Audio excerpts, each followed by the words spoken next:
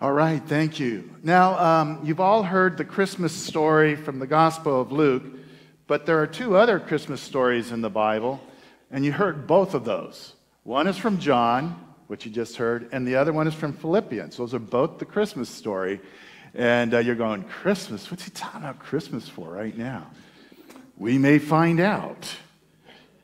I invite all of you to stand and join with me the Nicene Creed on page 880.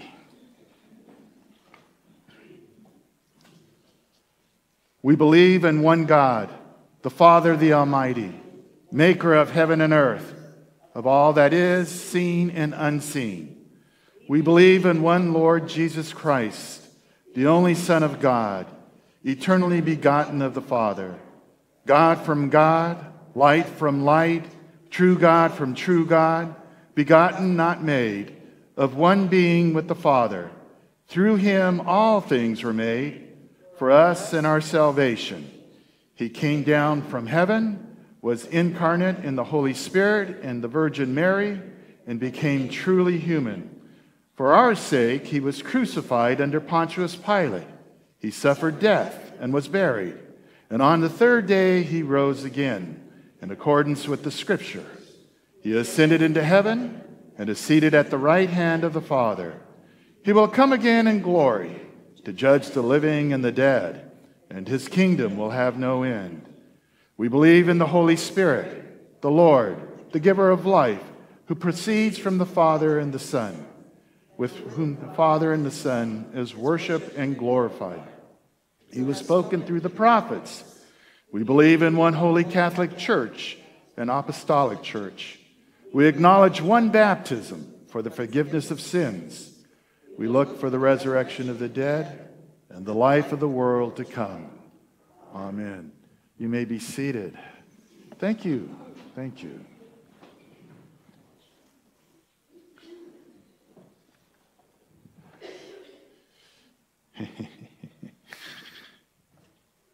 All right. Facebook land, I'm so glad you're there. Can you answer this question in the comments section? We're going to get to this question in a couple of minutes, but if you could start the ball rolling in Facebook land. And thank you for joining us. All right, where is God? Okay.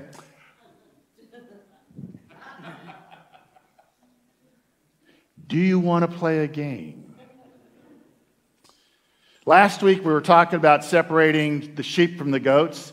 It's the third parable in Matthew 25. It's the if you're looking for a place in the New Testament about final judgment or judgment day, this is the chapter and this is the third parable. Now you remember Jesus was separating the sheep from the goats. The sheep would go to the right, that means heaven. The goats would go to the left, and that means not heaven. All right. And then that's, when did we see you hungry and thirsty and naked and visit you and all that? I was thinking about this. Wouldn't it be fun to be the one that determines the goats and the sheep? Who's with me on this? You know what I mean? It's like, I'm thinking, if I was in charge and I could determine who the sheep and the goats are, I know I'm going to offend some people. Boston Celtic fans, goats. New England Patriots, goats. Boston Red Sox fans, sheep. No. Oh, wow. Dodgers and Angels, yes. Lakers, yes. Rams, yes. Where was the 49ers? Where's Carolyn? Okay. Wouldn't that be fun? People who drive well on the freeway, sheep. Amen. People who cut me off, goats. Especially the ones that pass everybody in that slow line and then cut us off in the front. They're super goats. Everyone who votes my way, sheep. Everyone who doesn't vote my way, goats. Now, wouldn't that be fun? I mean, I think it would be kind of cool to live my life living, the one determining who's the sheep and the goats. So, some of you know that this is AI generated. How many know that? See, all the young people know it's AI generated. Some of us who are old, like me, are going, what's AI generated, So, I went to I went to get this AI'd. I can't even speak the language. And I said, I want a male who's 70 years old, with receding hairline, glasses, beard, wearing a clergy robe, shouting goats. And that's what I got. Now, AI contributed to this picture. Can anyone tell me how AI contributed to this picture? And it surprised me. Got too many knuckles. Do I? Do you? You got like a thumb that looks weird and then your eyes are quite separate? Not you. Wait. Hey, you're supposed to sit on that side. I know, I'm sorry. You went to the other side. Oh my goodness. Why? Because you know that this is the sheep side? I'm just kidding. In case you don't know who that is, that's Anna. She's been joining us for the last couple of weeks. All right? Go and say hi to her. All right?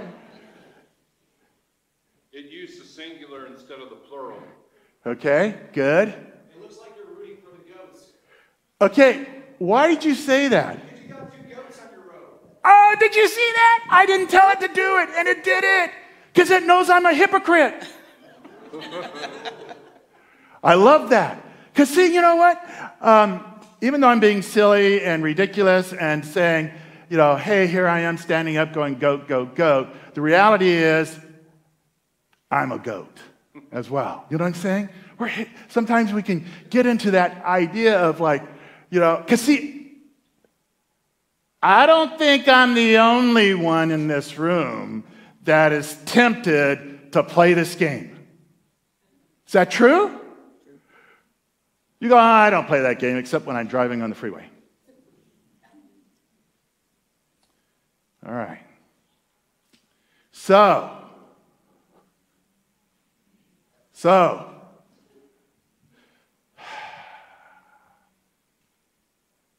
when I play that game, and people outside of the church don't see it as a game, what does that do? If people outside of the church look into the church and see a lot of yelling of goat, what does that do? If people's image of the church is a place where people are inside pointing outward and going, goats, would they not be tempted to ask this question? Where is God? Do you know anybody like that? Do you know anybody who's like, you Christians, that's how the conversation sounds to me when I get involved in it. You Christians, you guys are so hypocritical, judgmental, and pointing your fingers, holier than thou. They don't use this phrase. You call all kinds of people goats. Have you ever had a conversation like that? And have you ever wondered how to respond to it? And when you get deep into that conversation, sometimes you can hear them asking this question: where is God?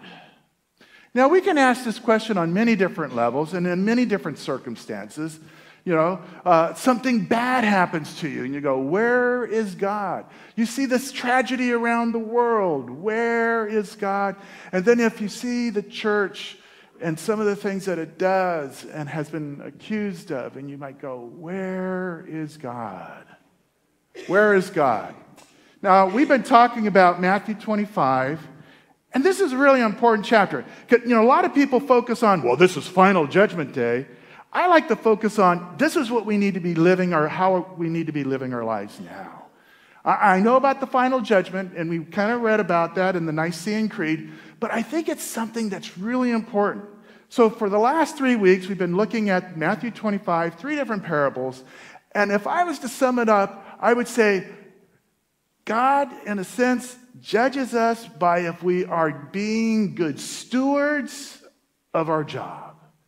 And what we saw last week is our job, each of us is called, each of us has been given talents, gifts, time, resources to go and use those to make the world a better place, to be a difference, to make a difference. So when we see somebody hungry, or when we see somebody thirsty, or when we see some other need, and God has given us the talent, the resources, the skills, then that is what God calls us to do. Now, God doesn't call everybody to feed. God doesn't call everybody to give something to drink. God doesn't call everybody to go visit. God doesn't call everyone to be sick.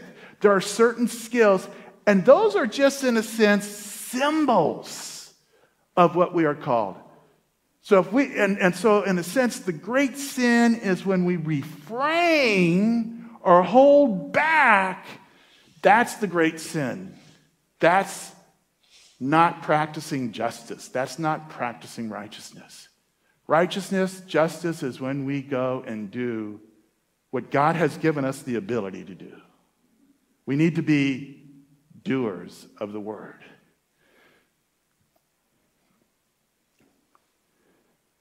So here's the question. It's the same question in a sense as last week. We asked, what is a good person? Now we're going to ask the question, what is a good church? And last week, one of the struggling questions for me, and I don't know about you, was the question of a choice. And the choice was, would you rather appear good, but in actuality, you're not good? Or would you rather appear not good, but in actuality, you are good? You can almost see John the Baptist in this one, right? From the people who had the power, the clergy and all that, John the Baptist had the appearance of not being good, but I think most of us in this room would agree that he's good. Same way with Jesus, right? Crucify him. They weren't saying crucify him because he was good. Jesus had the appearance of not being good, but in actuality he's good. In Scripture throughout it, we see that's part of the tension, that we as followers of Christ may give the appearance that we're not good, but in actuality, if we're following Christ, we are good. So what does the church look like? And are we willing to, in a sense, would we rather have a church that appears good, but not really be good? Or would you rather have a church that doesn't appear, but is in actuality really a good church? Now, I know what we really want is both. We want to appear good, right? And we want to be good. But we got to ask the question, what's driving us? Appearance or actual? That's a really important question, not only as a church, but as individuals. And if I could kind of like send that out and have us think about it really deeply, it would be very beneficial for all of us. So we looked at the Christmas story in Philippians. If you have a Bible, take a look at this. This is Paul's version of the Christmas story. It doesn't compel us to sing, "O Come All Ye Faithful." Anybody like "O Come All Ye Faithful"? Yeah. I love that song. If we don't sing "O Come All Ye Faithful" on Christmas Eve, I'm going to be yelling goats.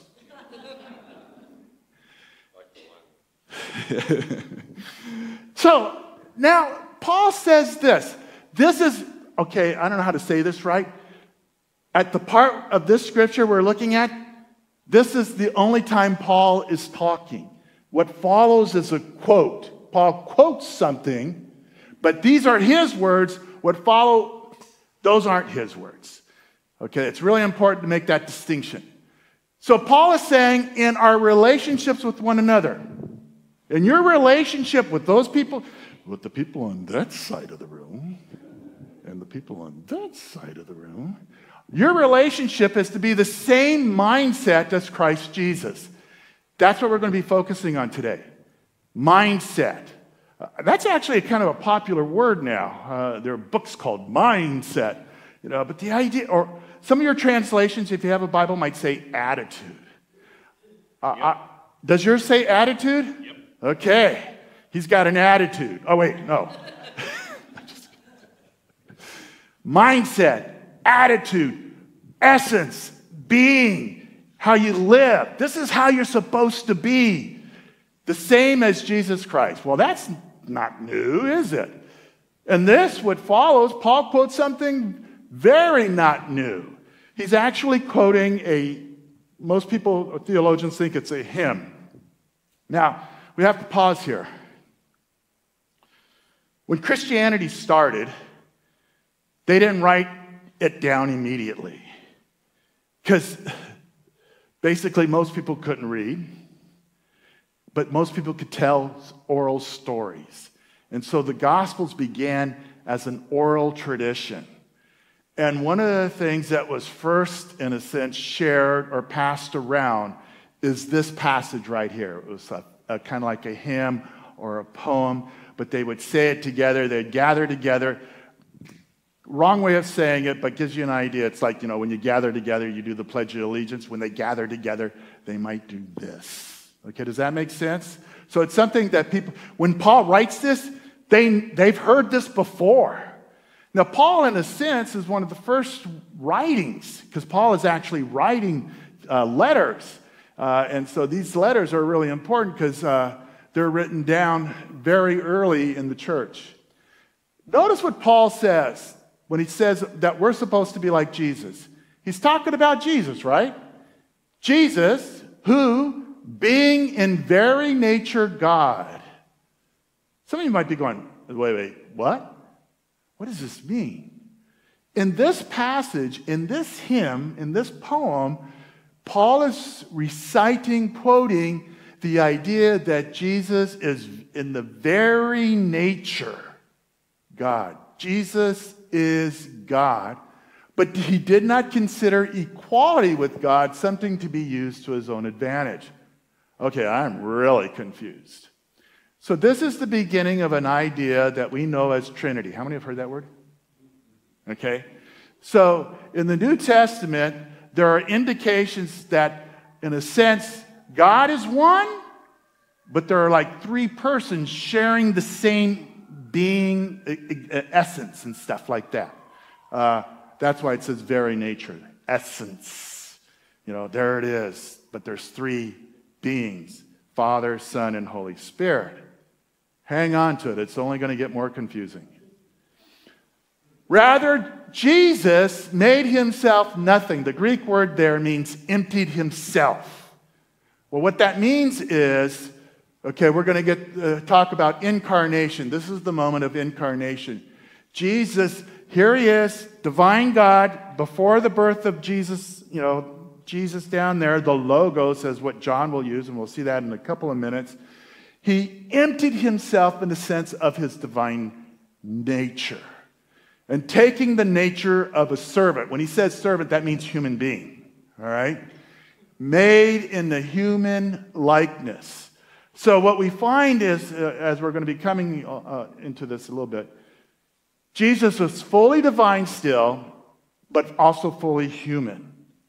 Fully divine, fully human. Appearance as a person, he humbled himself by becoming obedient, death even to the cross. In some ways, and don't put this on the exam, but in some ways, this is the prince and the pauper. Right? Here's this royal prince. He emptied himself in a sense of his royalty and became the pauper. How many know what story I'm talking about? Okay?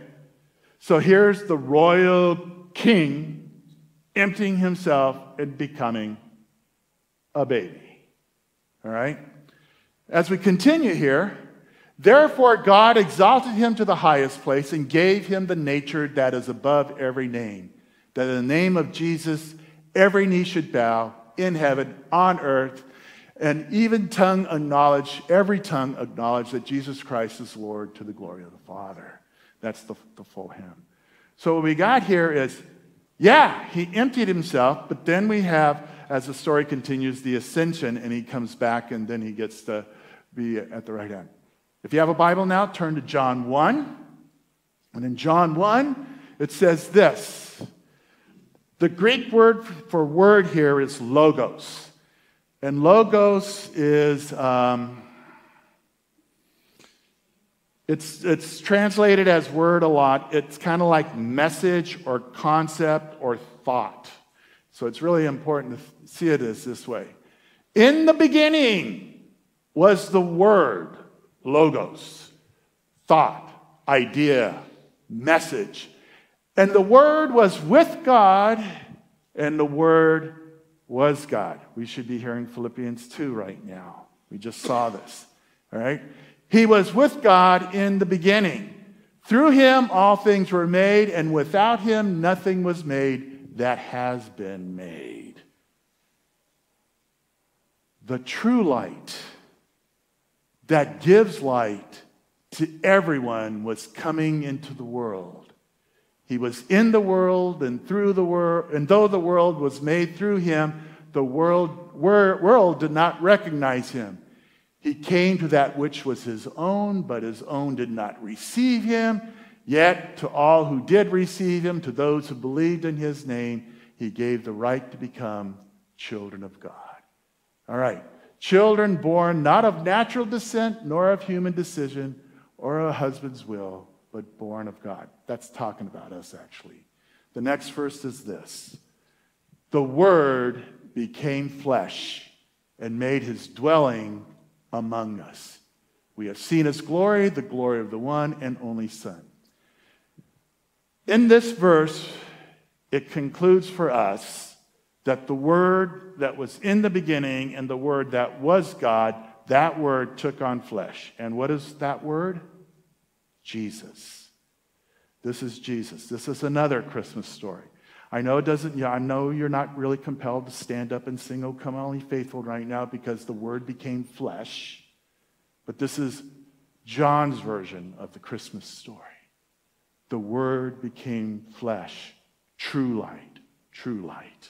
All right. Now, let's take a look at the Nicene Creed.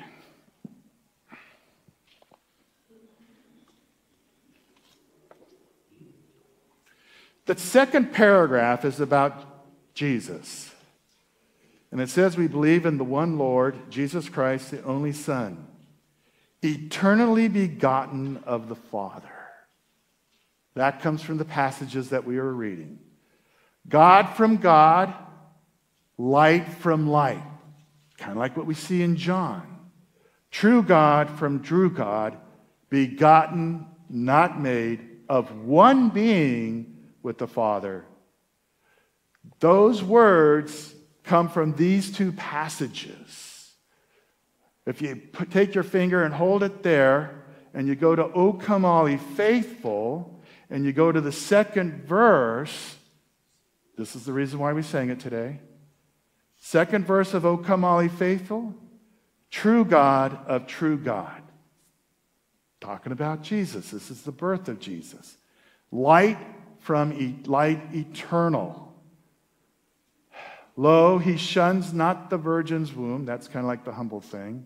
Son of the Father, begotten and not created. That second verse is a reminder of our Nicene Creed. All right. So hang on to all that. We just did this, the Nicene Creed, and we're talking about the word incarnation. Now, this is the important word right now for us to focus on. How many have heard this word before? Okay? All right, good. Incarnation. Incarnation is what we've been talking about. God taking on flesh. Philippians 2, John 1. Okay? And we just saw that. So here's our question. And this is an important question for the church today. The question is, are we to emulate Jesus as the incarnation, because that's what we just read in Philippians chapter 2. Paul says, take on the same mindset as Jesus, and then he talks about the incarnation. So the question is, are we to emulate Jesus as the incarnation? And if so, what does that mean? Is anybody confused? All right? Well, we should be, okay? Because, how do I, in a sense, emulate, have the same mindset, be like Jesus as far as the incarnation? All right. So, you might think I'm going loony. And if you raise your hand and said, yeah, you're going loony, you're a goat. No, I'm just kidding. This has actually been a very popular question among theologians for the last couple of decades. Okay, so it's not like I pulled this out of a hat and made it up. I wish I did, because brilliant minds are wrestling with this, and I'm just looking at them. What does it mean? Incarnational. What does it look like when the church is incarnational? Okay. All right. Let me back up. Oh, that wasn't the way you back up. All right. Okay.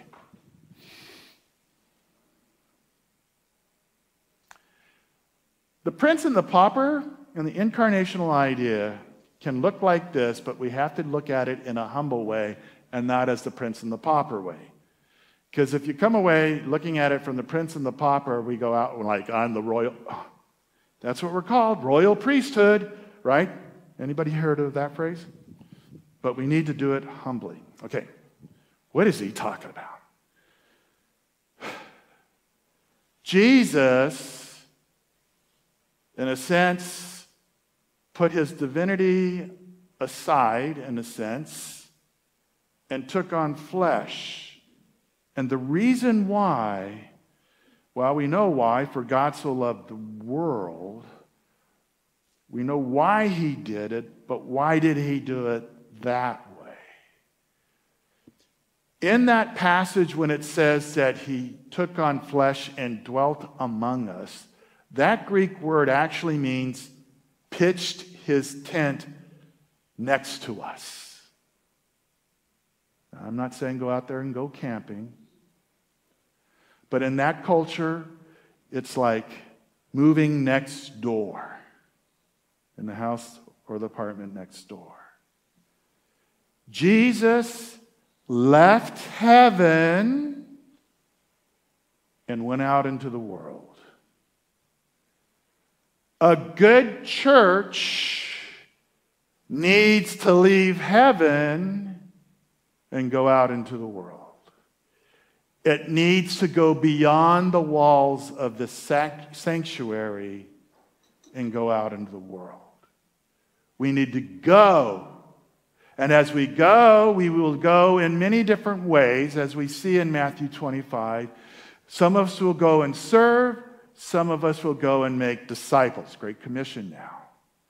But we must go and be, in the sense, pitching our tent in the world.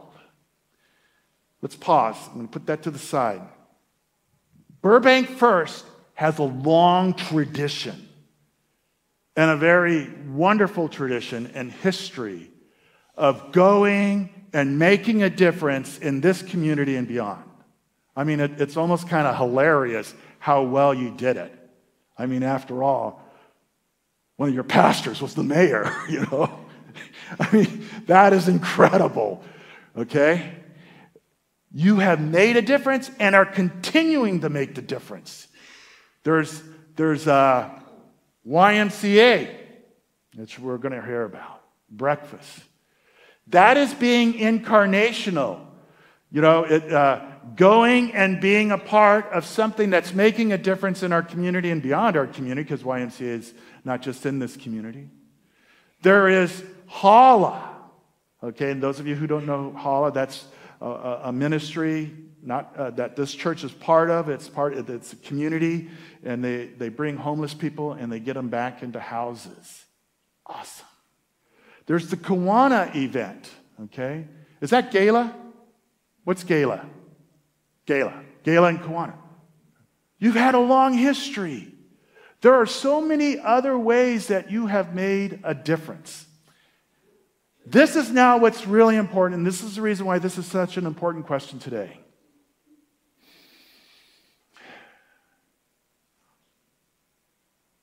In the last 200 years, I do not know any time in the history of the church in the United States that it needs to be more incarnational. And the reason why I say that is because in the past, culture outside of these walls was Christian. It was a dominant culture, all right? Theologians use words like Christendom, you know? And what that means is things were, the common story for our nation has always been either like a Judaism or a Christianity thing, you know, the Ten Commandments. That is a common story. Everybody accepted that. I find it interesting that all of those rock songs of the late 60s and early 70s, a lot of them had Christian influence. I mean, they would share, you know, Spirit in the Sky, you know. It's not like, hey, I'm going to go to church and sing this song. You know, this guy just sings. Don't Drink from the Silver Cup. Who sang that one? Oh. Don't get old. Your memory goes. But there are all these songs that people understood in the counterculture because they knew what Christianity was. That has been leaving the building. This is really important. So when we continue to do ministry, in a sense, we're doing ministry in a foreign land, even though it's outside of these walls, just feet outside of these walls.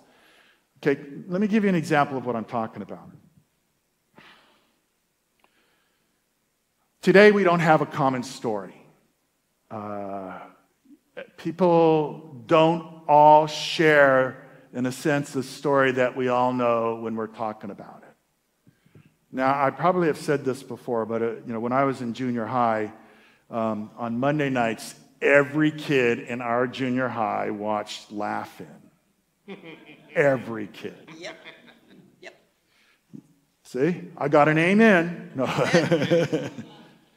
On Tuesday morning, you were a goat if you didn't watch Laugh-In because you couldn't participate in the conversation because you didn't have the common story of what happened the night before. So the common story of the Bible that used to be in our culture is no longer here. Let me give you an example of why or how that works out.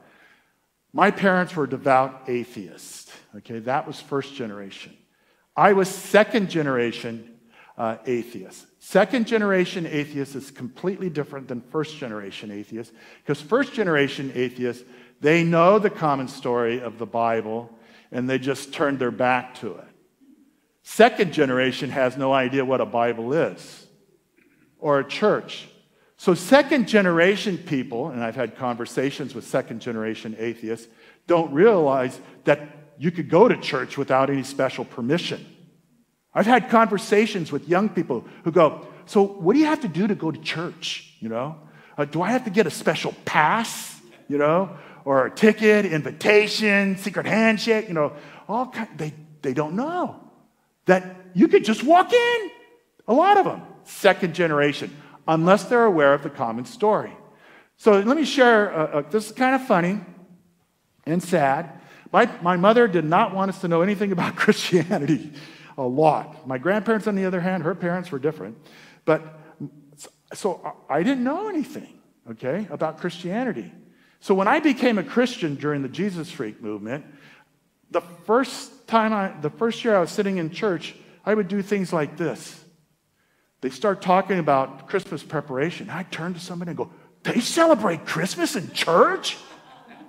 And they'd look at me like, and then it came to Easter. They celebrate Easter in church? Now, that sounds kind of weird, doesn't it? Okay?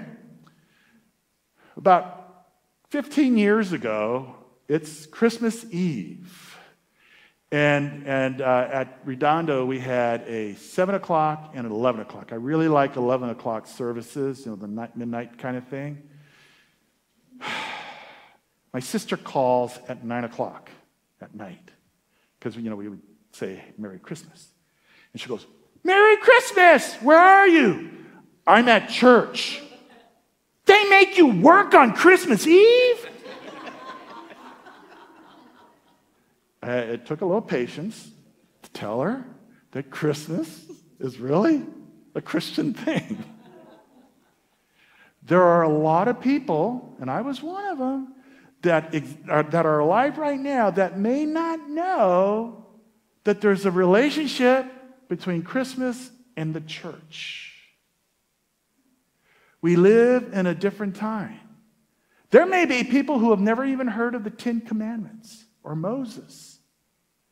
And so when the church starts to do its ministry out in the world to make a difference, it is a different game. It's a different paradigm.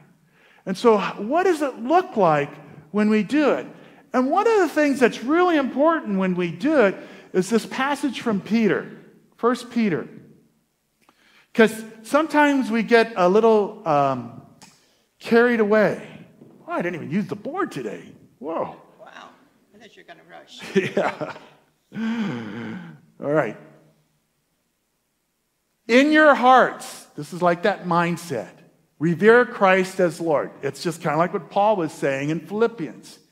Notice what he says. Always be prepared. I would have to say, us clergy have dropped the ball at preparing people for what follows. Okay? Be prepared to give an answer to everyone who asks you for the reason of the hope that you have.